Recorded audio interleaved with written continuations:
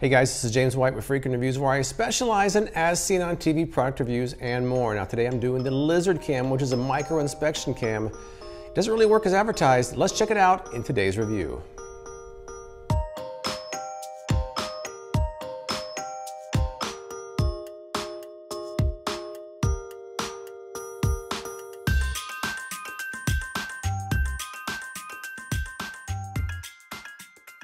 All right, quick overview of the contents, not much to it.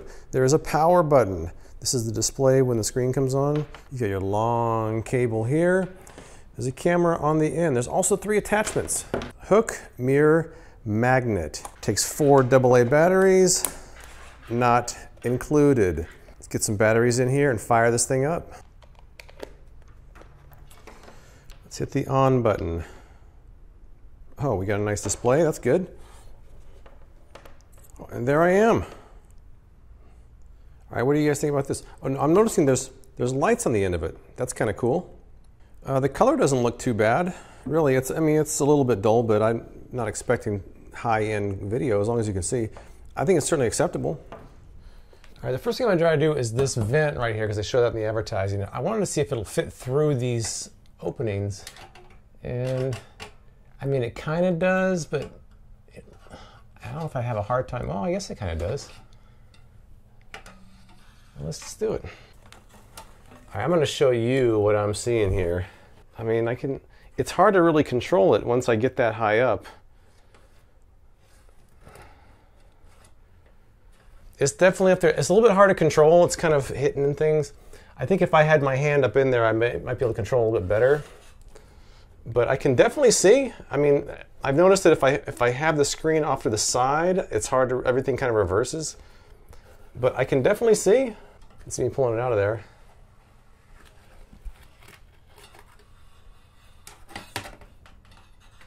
What I just found out is our vents are actually a little bit cleaner than I expected, so I'm pretty happy about that actually. Let's see what's next. I recently did a product called the Lint Lizard, which you clean the lint out of there, but I want to see how much lint's left over by using the Lizard Cam. We have the Lint Lizard, now the Lizard Cam. Let's check that out.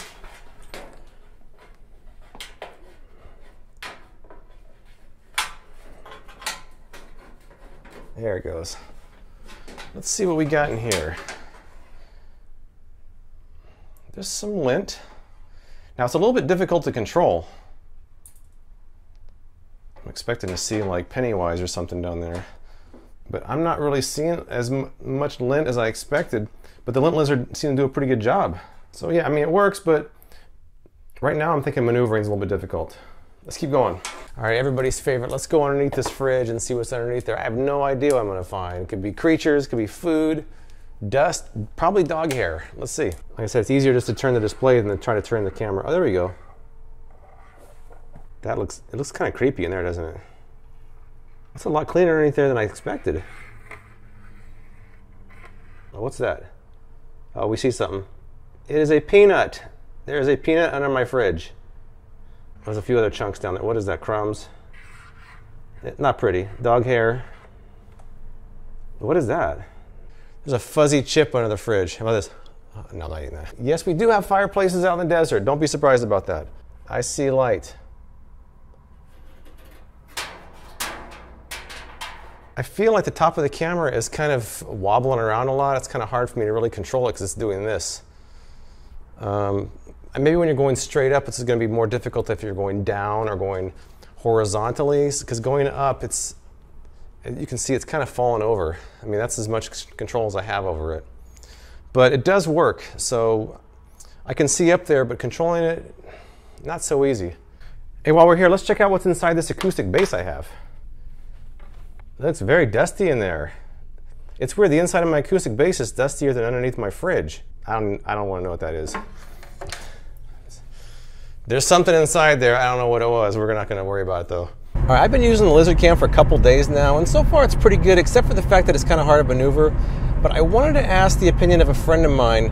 His name is Justin. He's known as a fabricator on YouTube, and he's pretty well known for building stuff and tearing it apart.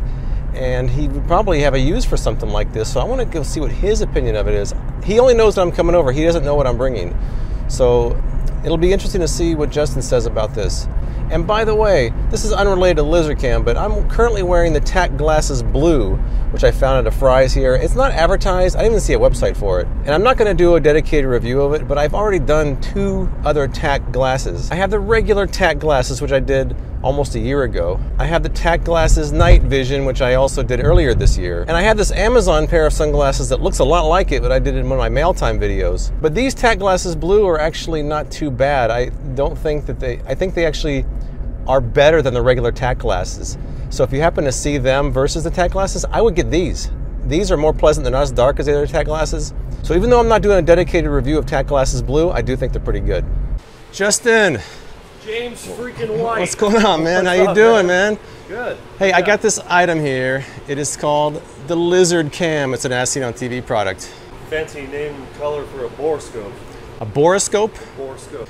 If you could just, maybe use it for a minute and tell me what you think about it. If you used something like this before. Yeah, well, I mean, we use them all the time in, like auto repair and stuff like that. I mean, well, actually, I got an engine back here, but okay. Basically, take it and say you need to look inside of an engine or something like that. Yeah. This one doesn't have any pistons in it, but if you wanted to see what the inside of it looked like, you're looking for blockage, you're looking for conditions of parts or anything like that. You can feed them down the backside here. And so how does this compare to the other ones you've used before? Well, to be quite honest with you, I mean, it looks similar. And so if I wanted to inspect, like, so let's say these valves here, take a look at them. These are kind of open, been sitting dirty for a while, but yeah, if I wanted to look at that or something like that. But normally, once you start snaking this through an engine, you don't really have that control over it, but you don't really have that under many other ones either, so it's about the same. But stick it right up the tailpipe. Oh, there we go. It's kind of clear, but it got blurry when you got real close to it, I guess. Yeah. Well, to be fair here, we would be kind of inspecting this and looking at it from afar, but if I wanted to get into, like, look at, say, like the cylinder walls or the conditions of those, it might be a little difficult to maneuver and control it. There's no way to focus it either, so you're kind of stuck with what is that, a few inches maybe? It might be about a half inch, maybe 3/4 Oh, inch. That close, okay. Yeah, but still that close. Sometimes we need to get really close, and that's not very accurate. Yeah. The LCD is like, you got to have it at just the right angle. Yeah, I've noticed that when you tilt it like this way, it kind of almost reverses on you. Yeah, it's very strange. It's I mean, it works. By the way, check this out. Here are 2 YouTube plaques for his channel, the Fabrication Series, 100,000 subscribers. The Fabrication Series, 100,000 subscribers. Which one is real and which one did he make? Can you tell? That's how good he is. That's the fake one. He made this himself. Pretty impressive. All right, so you say you already have something kind of like that. What is this you're showing me? Yeah, this is a super long lead, but it's a USB borescope. It's like $12. I mean, I already broke it. Okay, that goes in your USB, and then does it have LED lights on the end too? Absolutely. Okay. And the adjustable brightness is on the side. Oh wow. So you get a little knob for your brightness control. The focus on it's really good. It doesn't have the flexibility like the like the other one for it to stay still, but yeah, it's not terrible. For $12, it's pretty good. $12, yeah, it works. All right, so we've been trying this out for a little bit here. Justin, what are your final thoughts on the Lizard Cam?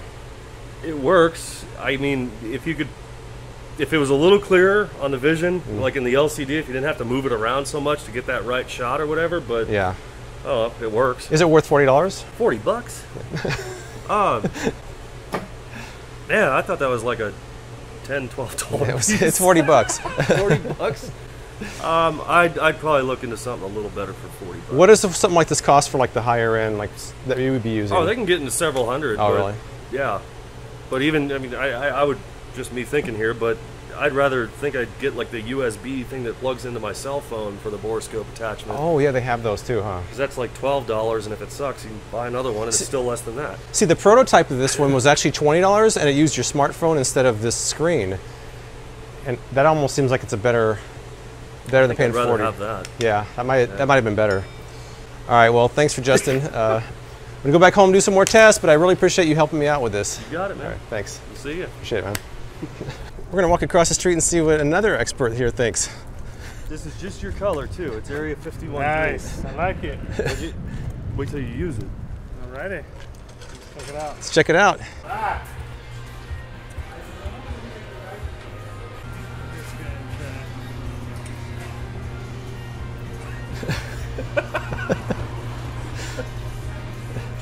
Are you trying to focus it by pushing it away from yourself? Something like that. I'm trying to get in there, but it's not working too good. Now you use something like this already, right? I do, but the little cord is like flimsy. This cord or your cord? No, the one I was using. This one's cool because you can, kind of maneuver. Oh, so you like it? I do. I do. Okay, cool. It might be the same camera as the other one. The quality, I think, is about the same. So you think the quality is about the same, but the cord, because it's bendable, you like that? Sure, yeah. As opposed to the one other one, you pretty much have no control over it. It's just kind of dangling in there. Oh, okay. You gotta move it around to, where you want it to be, but this is definitely a lot more helpful. Oh, cool. Yeah. So I paid $40 for that. Do you think that's a good price for it? Yeah, definitely. Oh, really? I mean, this would get the job done, for sure. Most things, I'd say about 90% of what you really needed to do, it would definitely achieve that. You'd really pay $40 for that thing? Maybe 30. Now he's down. Now he's haggling down to 30. Right? You always got to try. Maybe.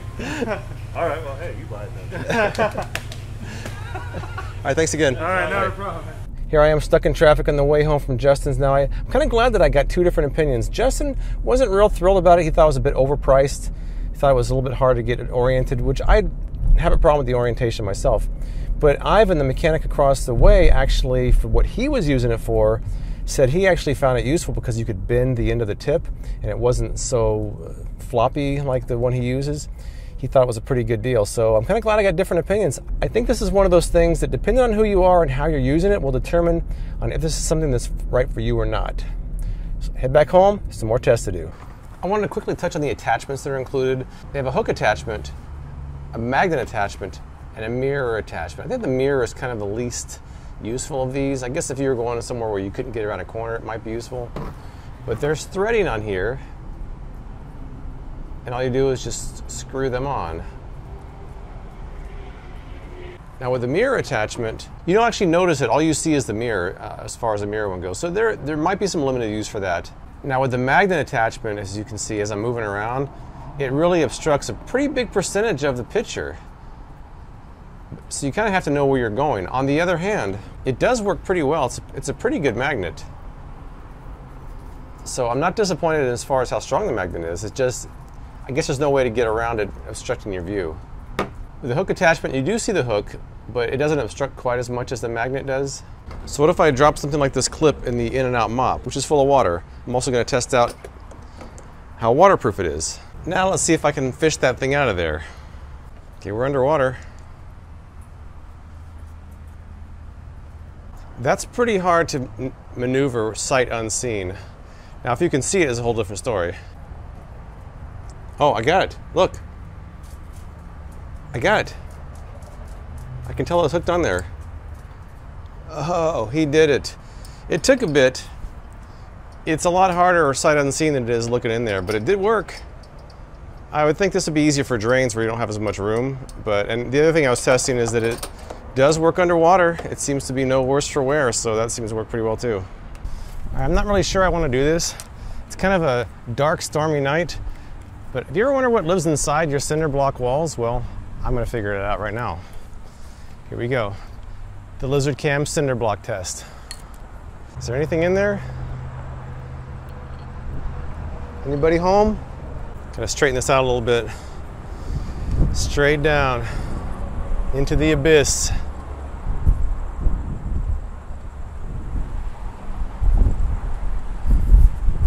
All right, I'm pretty convinced there's not much down there. It's like the Al Capone vaults here. I expected to see something and it's completely empty.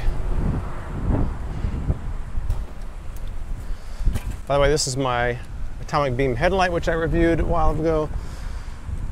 Well, this is all the way down towards the bottom. I'm not really seeing too much. I was expecting to see all kinds of creatures.